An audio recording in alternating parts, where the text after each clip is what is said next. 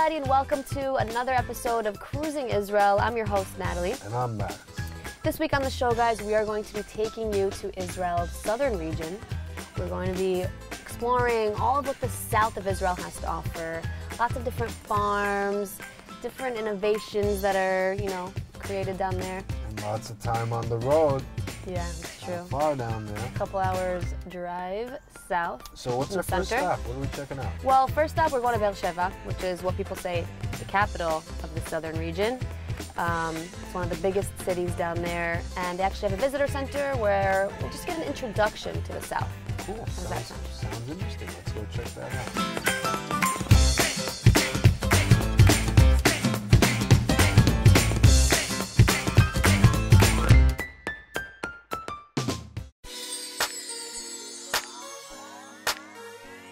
Israel is divided into three major regions. Its fertile north, its bustling center, and the south, which is pretty much mostly desert. Today, we're going to visit a place that focuses on the past, present, and future of the Negev Desert. The Negev Desert constitutes over half of the land in Israel. And while it features a breathtakingly beautiful desert landscape, it sits just a few-hour drive from Israel's central region. But don't be fooled, it's not just a dry, empty, and barren place with no life. Rather, it's quite the opposite, and it is home to not only modern Israeli families, but also some of Israel's biggest innovators. Usually people imagine the Negev as a place of camels and sand and a dry place, but we want to show the beautiful part of the Negev. Situated in the largest and arguably most cosmopolitan city of Israel's southern region, Beersheba welcomes guests to learn all about the wonders of the Negev Desert. The exhibits here at the Visitor Center cover what's happening in the Negev today and what's in store for the future, exploring not only groundbreaking innovations in agriculture, but advancements in higher education and its use in renewable energy as well. כל העגבניות האלה זה גידולים שגדלים בערבה, בנגב. אחד הדברים שהנגב מצטיין בהם זה פיתוחים חקלאיים למדבר. This is an area that has been neglected for so many years and people haven't believed in it.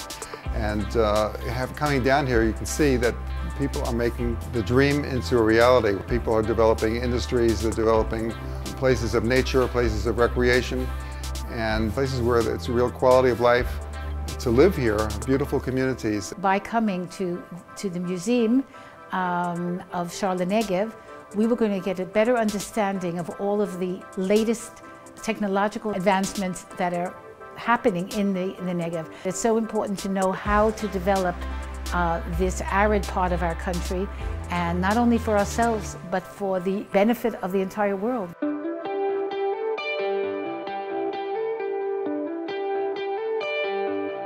So this is the place to go to when you want an introduction to Israel's Negev Desert. I think even some Israelis are not even aware of the things to do here in the Negev and how it's such a developing city. Each year there's more and more innovations and different businesses growing here, right? Yeah, so actually most of our visitors are Israelis. People don't know many of cultural life that we have in the Negev, and we try to show it just in a different way, in a positive way. The small cities dotting the Negev had doubled in population in the past 10 to 15 years. And Beersheba, which people like to call the capital of the Negev, has made leaps and bounds compared to previous decades. So by becoming the South's center for innovation and technology, and being the home to some of Israel's leading universities, who knows just what kind of amazing innovations the Negev has in store.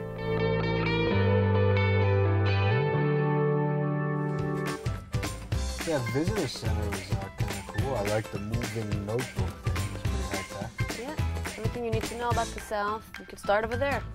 So let's get into some real examples, though. I want to go see some places in action. What you got? Okay, well, you're in luck because I called a few different farms. We're going to go visit a place called Melo Hatene, and it's more south than Beersheba. Okay. There's lots of greenhouses, and we'll be able to pick veggies. Pick veggies and fruits, so it'll be fun. We'll learn about how they grow such juicy, amazing crops in such a harsh environment. Wow, that's pretty cool. Usually this time of year you don't have that option. Well, we'll go and we'll learn everything from you. Cool, let's check it out.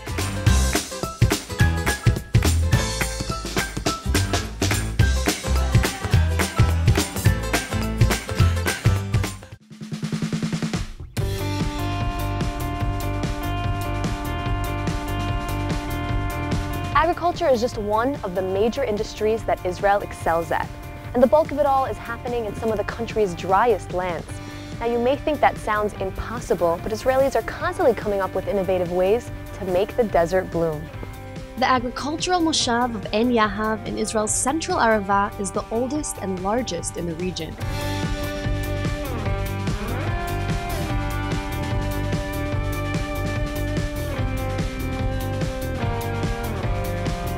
Wow, look how much basil! Never ending, these columns. Yeah. Here is where 60% of Israel's fresh vegetable export originates and is home to 160 greenhouses, all filled with vegetables such as peppers, melons, pumpkins, and even 40 varieties of tomatoes. Wow, look how shiny these look. Shiny and so red. Around 75% of the families living here on the Moshav are farmers, and some of them even happen to be the children or grandchildren of the very first residents who settled here shortly after Israel's independence.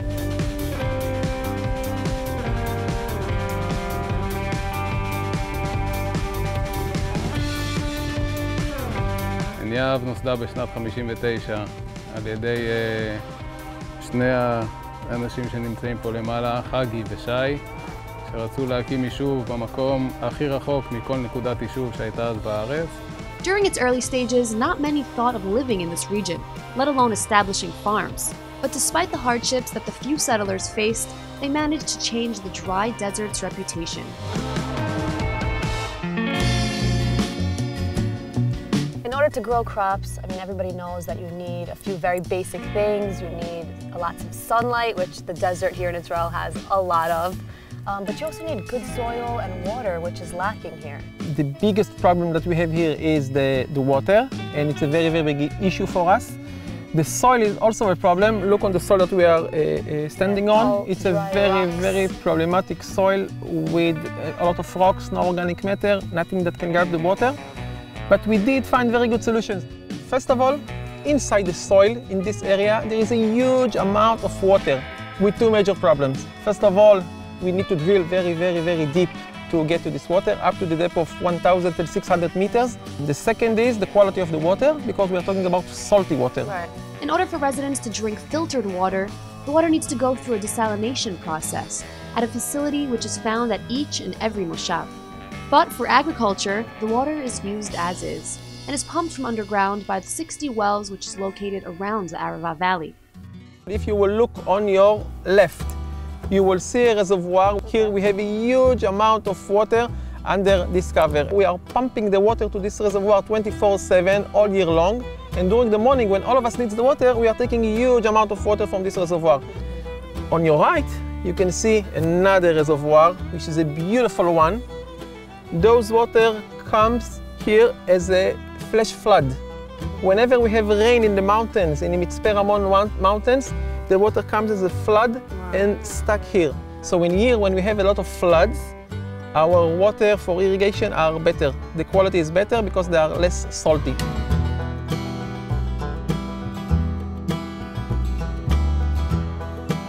Although the moshav is situated in the heart of the desert, its tall palm trees, lush grass, and many greenhouses make you feel as if you're in a desert oasis. Good, right? Very crunchy. Utilizing its desert advantages, summer vegetables can be grown here all year round, including its biggest export crop, the pepper. This is where most of the money comes from in the Arava. Growing those amazing peppers and selling them around the world, mainly to Russia, also to Europe, and just a little bit to America. Now you only have one kind of peppers here, or a few different? We have, the proportion is 70% red, 20% yellow, and 10% orange. The rest of the crop is tomato, eggplant, watermelon, zucchini. Those stays in the domestic market. So winter is when you guys make all the money. Oh, yeah. And all the business is thriving in the winter time, right? Yeah. Half of the year, you are getting no money, waiting for the winter. Hopefully that's going to be a good winter. All of the farmers here in the Arava use beneficial insects in the fields as an alternative to spraying chemicals, a method which was pioneered here in Israel. Ah, it smells so good. You know, I can't smell it now. After This is my 6th year as a growing You can't desert. smell it anymore? Yeah, something happened to my ability to smell. Jewish people are not allowed to eat insects, not even a small one that you cannot see. So, mostly the Orthodox Jews are willing to pay more money for herbs, what we call kosher herbs. Actually, what I mean is herbs that someone already checked them and make sure that they are free from insects. If I want to harvest this one, for an example, I need to tell him before. He comes, he takes about 2 kilos. If he will find, I cannot harvest. So you don't use any of the insects like you used in the peppers, the fields? No, beneficial insects, they are very, very good, but I cannot use them here because they are insects also. Rami's greenhouse is highly protected, so no insects can make their way to the herbs. It's a double-netted door and a sticky plastic surrounding the crops.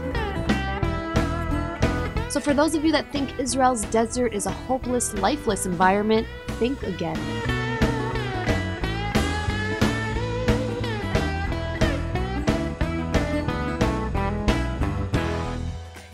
Well, that was really cool. I've never seen that much basil in my life. We were just at the center, the very center of all the greenhouses in the Arava. Yeah, it's cool to see where some of the food that we've tasted comes from. And the farm was huge. I couldn't believe how many greenhouses there were. It seemed to go on forever. It's tasty. There was some tasty peppers over there. Well, the next place we're actually going to visit is the Vidor Visitor Center. And what goes on there's a research and development center, and it's all about the experiments of the different veggies that are grown in the south, what works, what doesn't work. Sounds interesting. We're gonna go check that out now. Let's go. Let's do it.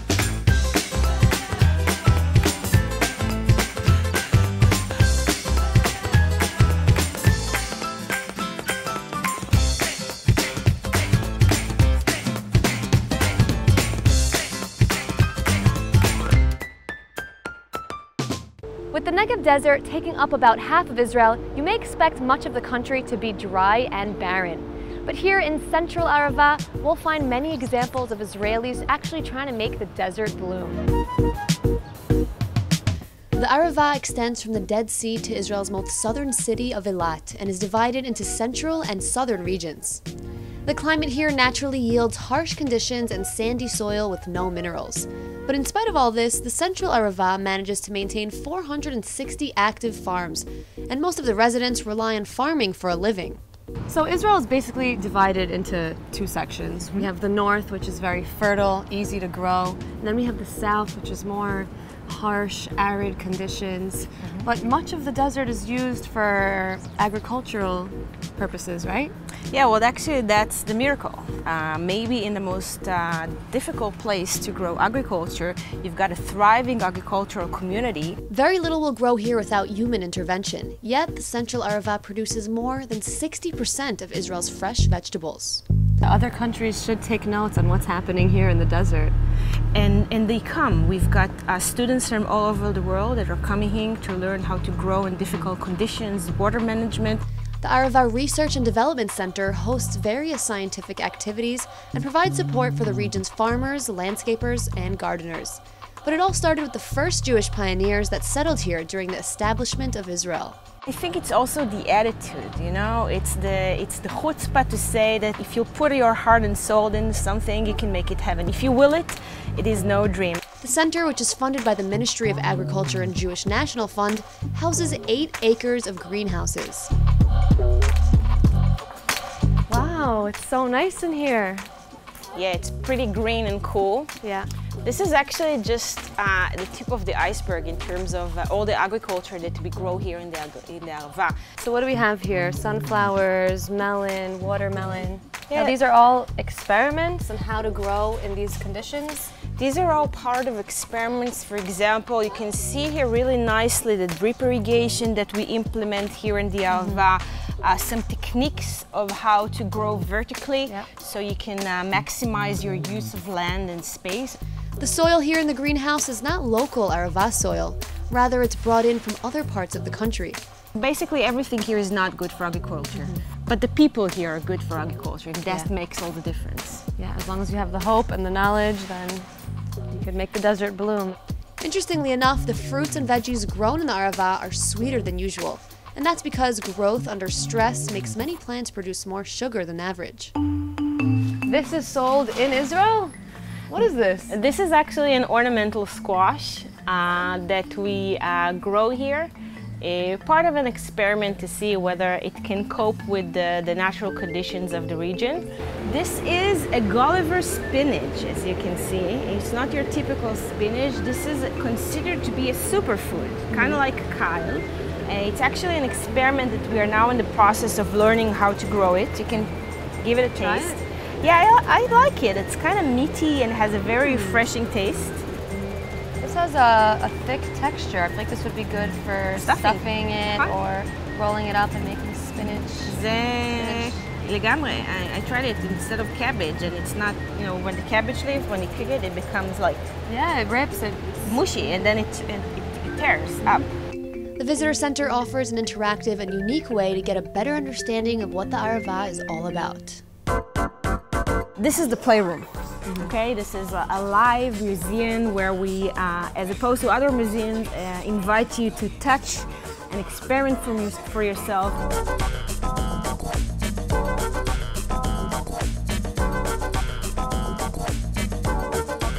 Ooh, look at that fly. That is not something I'd want to be on my fruit. Let's see how we fight the fruit fly in the Arava. Now you can change the topographic map. It will change as you shape it, and you can make it green. You can build your own stream, your own valley, your own reservoir. This is a glimpse to a family's life in the Arava. This is the Canaan family, one of the researchers who are working here at the Arava Research and Development Center. Although the Arava's residents face many challenges, they're constantly researching and experimenting new ways in order to improve the desert lifestyle and to develop the region. You can't live here without having a passion to the region and without the understanding that you will need to reinvent yourself all the time.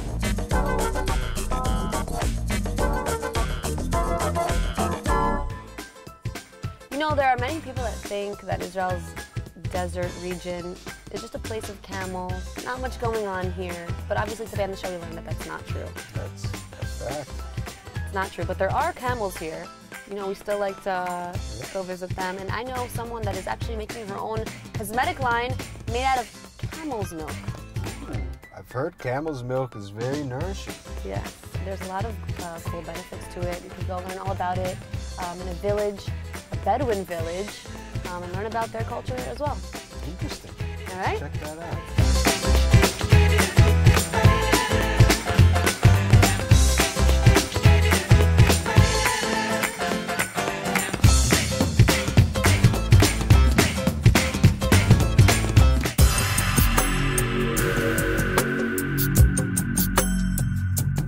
People think in the desert there is a lot of herbs, but I can see a lot.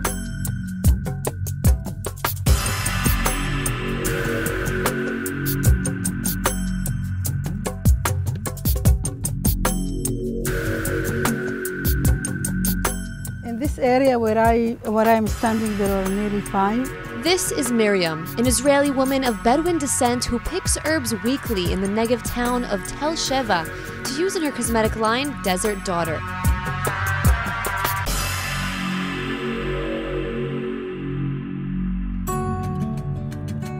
For centuries, the Bedouin tribes have been inhabiting the desert regions of Israel.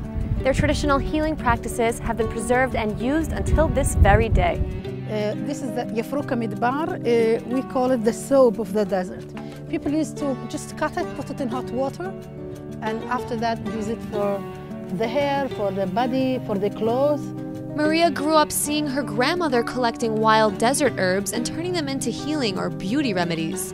Harnessing her grandmother's wisdom, Miriam turned these ancient practices into a thriving international business. Here, this is one of our best oils. We call it gaisum oil. It's a herb that we pick from the desert. Gaisum is very known and very famous. With the gaisum, we put another 8 herbs, like all together there are 9. If you want to try a little bit of this. Sure, I'd love to. Is this for the hands? Yeah, this is for the hand, for dry skin. For foot as well, elbows. It's very moisturizing. And also it has the verbena lemongrass smell. Yeah. and it's very, exactly. Some of the products in the cosmetic line is made only with natural herbs, while others incorporate pure camel's milk, which is a valuable source of vitamins and minerals.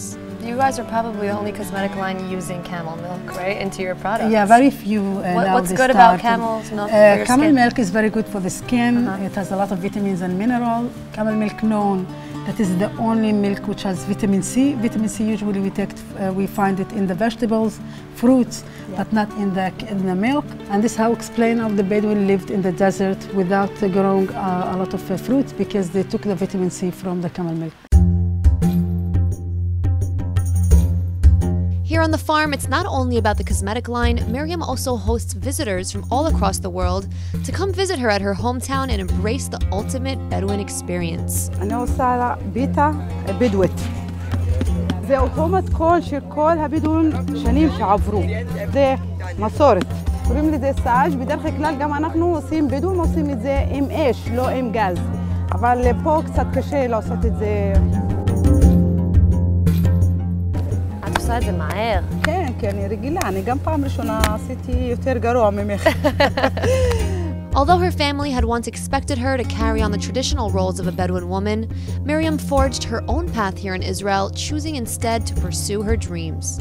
When I came 24 years old to tell my parents that I want to make a business and I want to write a book, they became so angry because they wanted me to get married, because the marriage for a woman is most important here. In the Bedouin culture, most women get married at a young age and forego a college-level education, but not Maria, who instead flew to London to study for a bachelor's degree.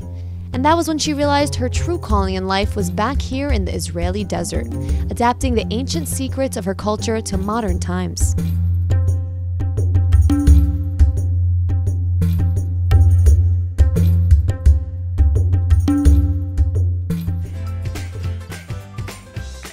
Everyone, thanks so much for joining us for another episode of Cruising Israel. We're so happy that you tuned in to watch the program.